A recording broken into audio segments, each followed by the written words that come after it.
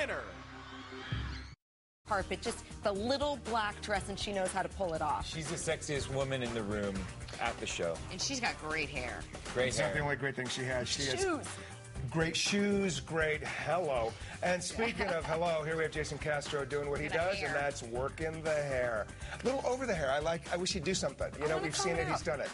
I'd love to just comb it out. I think the suit would look good on him. I think the button-up is a little bit boring. I think contrast it out. Exactly. That's like what we were talking about with Adam. If you have that look, and then if his outfit contrasts with that hair, yeah, will look That's actually a really good idea. So I'm just going to let my hair grow out and then braid it.